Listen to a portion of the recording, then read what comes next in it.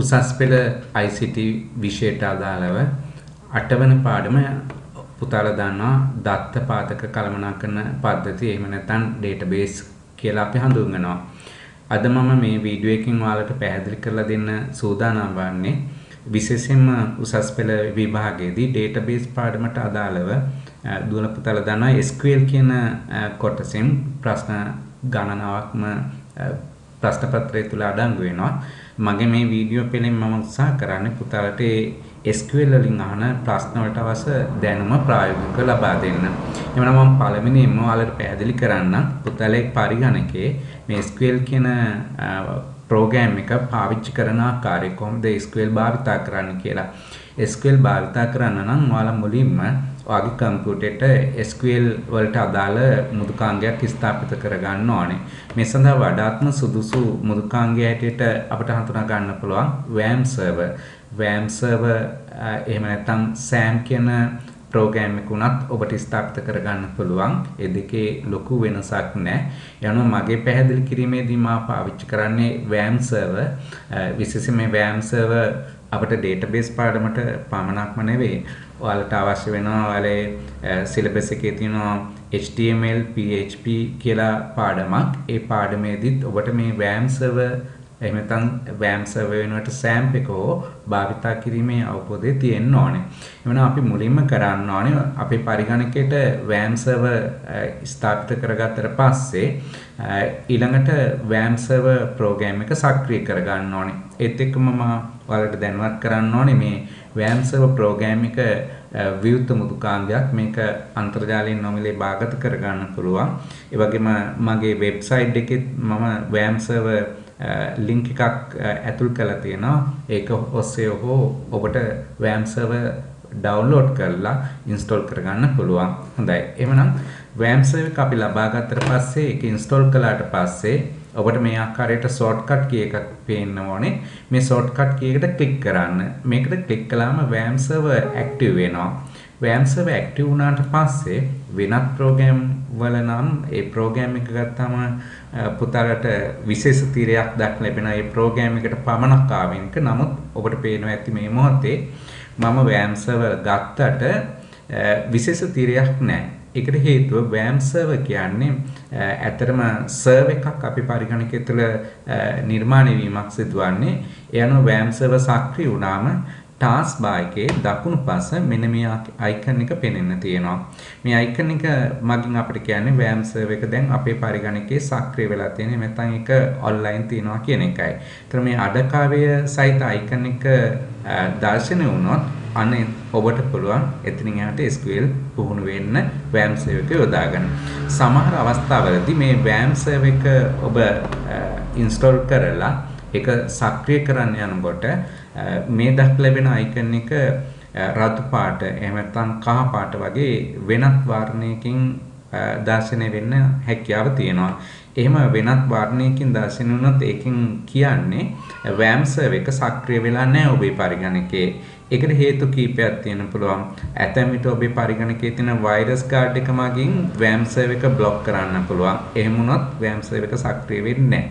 ඒ වගේ අවස්ථාවක පුතාලට කරන්න පුළුවන් එක පිළිමක් තමයි වෛරස් කාඩ් එක తాවකාලිකව ඩිසේබල් කරන්න, අක්‍රිය කරන්න. ඊට පස්සේ නැවත WAM server එක රන් කරලා බලන්න.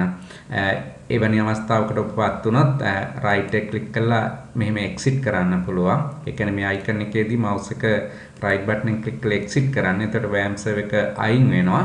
අයින් වෙනවා කියන්නේ පරිගණකයෙන් අයින් වෙන්නේ මෙතනින් ඉවත් වෙනවා. ඉන්පසුව වෛරස් කාඩ් එක disable කරලා ඊට පස්සේ ආයෙත් WAM server එක සක්‍රිය කරලා බලන්න. එතකොට මෙතන රතු පාට අයින් වෙලා මේ ආකාරයට සුදු පාටින් දැర్శණය වෙන්න පුළුවන්. ඔය මා පැහැදිලි කළ එක හේතුවක් WAM server එක සක්‍රිය නොවීමට.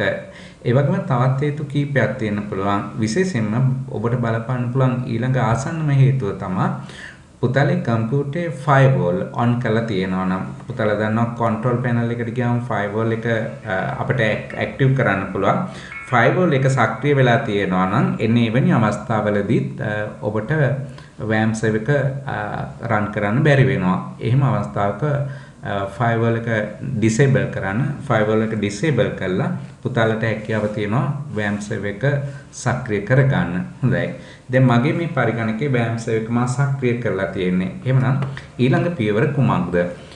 WAM server එක ගත්තට පස්සේ mouse point එක මේ icon එකට ගෙනත් click කරන්න. mouse point එක මේ icon එකට ගෙනත් click කළාම මෙන්න බලන්න මම දැන් click කළා. මෙසේ click කළාම ඔබට මේ ආකාරයේ menu එකක් පේන්න ලැබෙනවා. මේ menu එකේ තවත් විවිධ commands වලට යන්න පුළුවන් තොරතුරු දැర్శණය වෙනවා. උදාහරණයක් ඇටියට ගත්තොත් පුතාලට phpMyAdmin ඒ වගේ aperture ආදි වශයෙන් ශේත්‍ර කීපයක් තියෙනවා. අපිට SQL පුහුණු වීමේදී මෙතනින් අවශ්‍ය වෙන්නේ මෙන්න මේ phpMyAdmin කියන කොටස. එහෙමනම් ඔයාලා ඊළඟට කරන්න ඕනේ phpMyAdmin කියන එකට ක්ලික් කරන්න. phpMyAdmin කියන කොටසට ක්ලික් කළාම ඔබේ පරිගණකයේ තියෙන වෙබ් බ්‍රවුසර් එක එහෙම නැත්නම් අපි සිංහලෙන් කියනවා වෙබ් අතිරික්ෂව කියලා. වෙබ් අතිරික්ෂව සහිතව WAM server එකේ database එක වැඩ කළ හැකි තිරය මේ ආකාරයට දැర్శණය වෙනවා. හොඳයි දැන් අපි අපේ අවධානය යොමු කරමු පුතේ මේ තීරේ වම් පසින් දක් ලැබෙන්නේ මොනවද කියන එක අවබෝධ කරගන්න. මේ තීරේ වම් පස පේන්න තියෙන්නේ මේ පරිගණකයේ. කියන්නේ මා ඔබට මේ පැහැදිලි කිරීම සඳහා භාවිත කරන පරිගණකයේ දැනට නිර්මාණය කළ තියෙන database එහෙම නැත්නම් අපි සිංහලෙන් කියනවා දත්ත සමුදායන් කියලා. පුතාලා දන්නවා දැනටමත් දත්ත සමුදායක් කියන්නේ කුමක්ද කියලා. ඒක න අවබෝධය ප්‍රමාණවත් නැත්නම් මගේ පොතේ පොතේ 8 වෙනි පරිච්ඡේදයකින් database කියන්නේ කුමක්ද කියන එක අර්ථකථනය කරලා තියෙනවා. ඒකේ නිර්වචනය තියෙනවා. ඒක න මූලික අවබෝධයක් ලබාගෙන ඉන්න. සරලව කිව්වොත් database එකක් කියන්නේ පරිගණකයක දත්ත ගබඩා කිරීමට භාවිත කරන ගොනුවක්. ඒ ගොනුව අපි නම් කරන්නේ දත්ත සමුදායක්. එහෙම නැත්නම් database එකක් කියලා. ඒ අනුව පුතාලට පේනවා ඇති මේ තියෙන්නේ මගේ කම්පියුටරේ දැනට හදලා තියෙන database. මගේ විවිධ අවශ්‍යතා විවිධ දත්ත ගබඩා කරන්න මා නිර්මාණය කරලා තියෙන database ගණනාවක්ම ඉහළ සිට පහළට පේනවා. ඒ වගේම ඔයාලා තවත් වැඩි අවධානයකින් බැලුවොත් ඔබට පේනවා සෑම database එකක් ඉස්සරහම වරහණක් තුල ඉලක්කමක් තියෙනවා. බැංක් කියන database එක ඉස්සරහින් 3යි කියලා තියෙනවා. ඒ වගේම ස්ටුඩන්ට් කියන එක ඉස්සරහින් 3යි කියලා තියෙනවා. ඒ වගේම අපි තවත් database එකකට අවධානය යොමු කළොත් අපි හිතමු මේ exam කියන එකේ 13ක් තියෙනවා. එහෙනම් මොකද්ද මේ ඉලක්කමෙන් ඔබට කියන්නේ? ඇත්තට මේ ඉලක්කමෙන් කියන්නේ මේ database එක තුල දත්ත ගබඩා කරන්න නිර්මාණය කරලා තියෙන වගු කොච්චර ප්‍රමාණයක් තියෙනවද කියලා. දැන් ඔබට ආයත් ගැටලුවක් ඇති වෙනවා වගුවක් කියන්නේ මොකක්ද කියලා.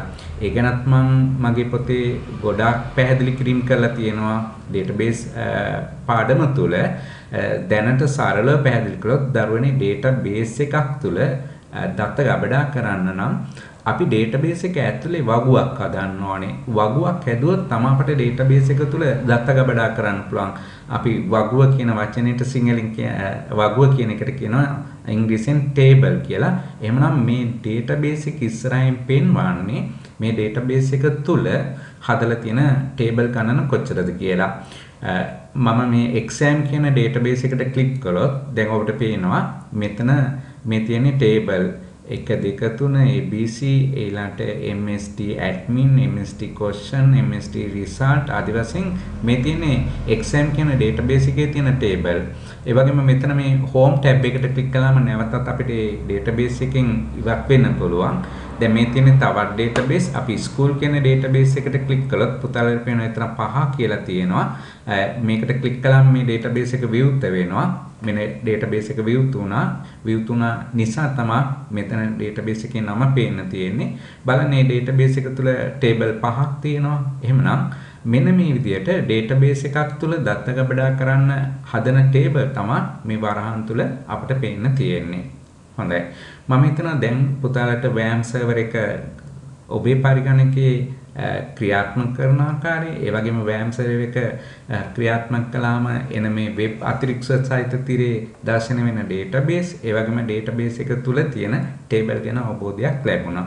මම ඊළඟට පැහැදිලි කරන්නම් මෙවැනි database අපි හදන්නේ කොහොමද? ඒ සඳහා අපි කොහොමද command පාවිච්චි කරන්නේ?